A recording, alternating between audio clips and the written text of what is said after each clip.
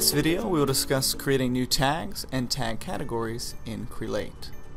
So for starters, we'll navigate to the Settings, and under Advanced Settings, you'll have the option for tags. Now I can create a brand new category just to help group my tags within Crelate, but before I do so, we'll just want to get into a general discussion on tags. Now tags are often utilized because the database is already completely searchable for things that may be hard to define or otherwise hard to qualify. So for certain special characteristics, skill sets, status of a candidate, anything and everything that you want to notate but may otherwise have difficulty finding on a resume or in a note, you can add in a tag. So we'll create a brand new tag category.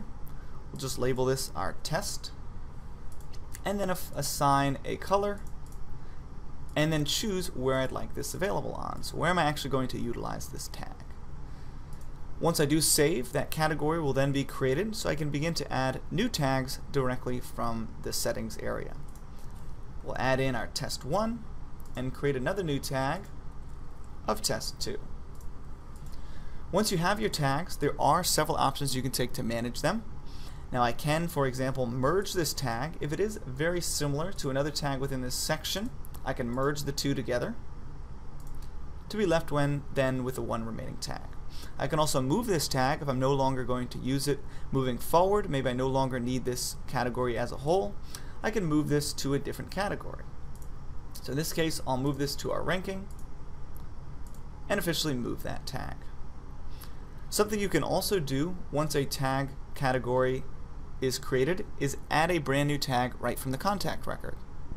As an example of that, if we navigate here to a contact profile, I'll see over to the right hand side that I do have that test category. Now I can begin by adding in any tag I'd like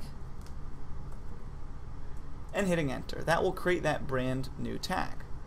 What I can also do once tags have already been created is begin typing to receive a pick list of options of available tags.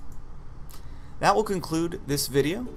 Thanks for watching, and I hope you've enjoyed.